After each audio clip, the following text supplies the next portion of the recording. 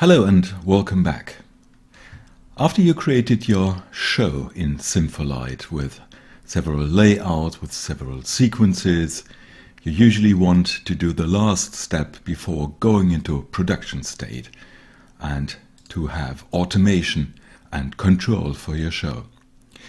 Automation and control is covered in SYMPHOLIGHT in the automation section, and this consists of the trigger engine and the graphical user interface editor.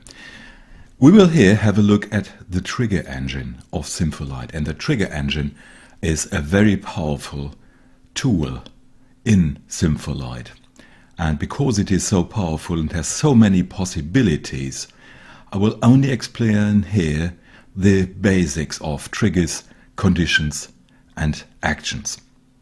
If you want to go into detail and use the more complex parts of the trigger engine, for example, in the actions, the change property or invoke object method, then please have a look at the manual of SYMPHOLIGHT, free for download from our websites.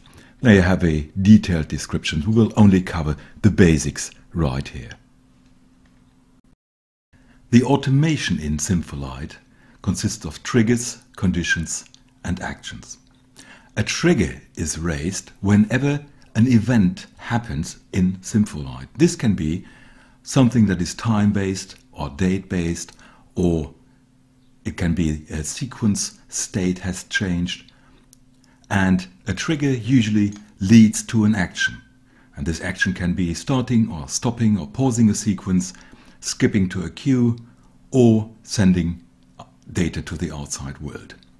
If this action is really executed, is determined by a condition, and the condition looks at the state, for example, of a sequence, or checks a property, or watches for a time condition or date condition, and only if this condition is true, then the action is really executed.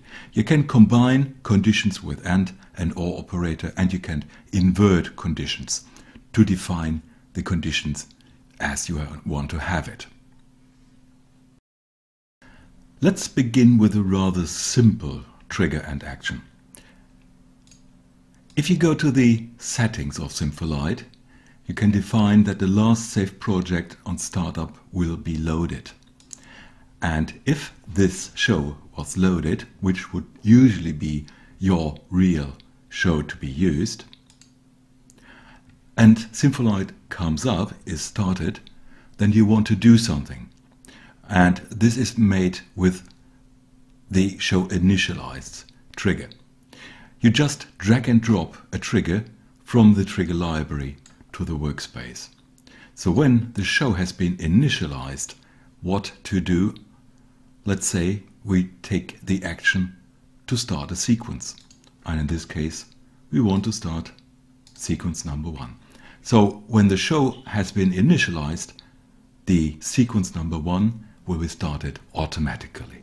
This is an example for a rather simple trigger and action. Let's now take a time-based trigger, and I use the time trigger here, and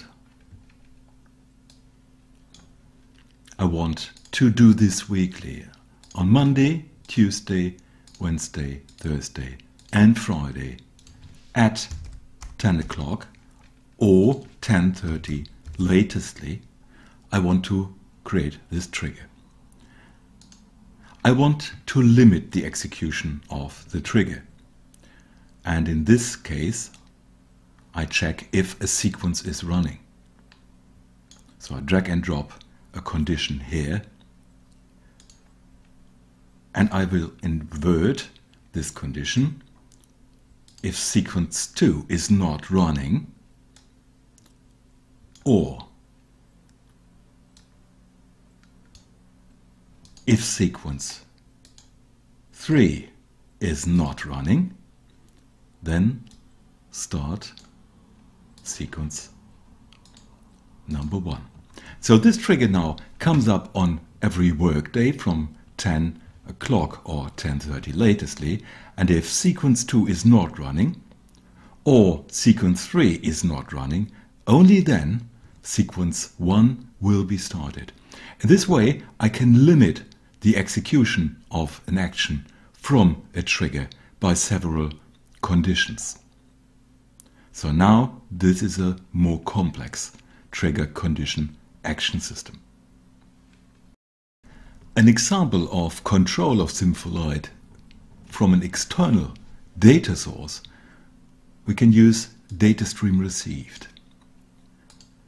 The trigger will be raised if over the serial port the string A001 an ANSI condition is received. And if this happens, we will check a property. And with check property, you can check a property of an object in SYMPHOLIGHT. In this case, I want to check sequence number 2, and the property should be the playback state, and if this is running.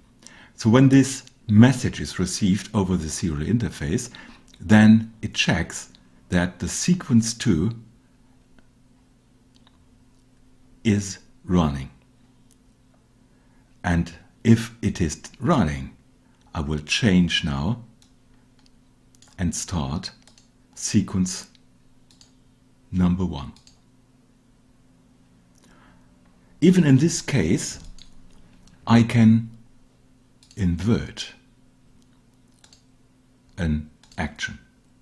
So I have inverts on the action level and on the condition level. And this gives a whole bunch of control possibilities with triggers, conditions, and actions. The combination of all the possibilities in triggers, in condition and actions gives a really huge number of possible automation and control functions in SYMPHOLIGHT. And this includes not only sequences or queues, but also external data sources or external control. This as a short overview, as I said in the beginning of this video. If you want to have details about triggers, conditions and actions, please look at the system manual of SYMPHOLIGHT from our website.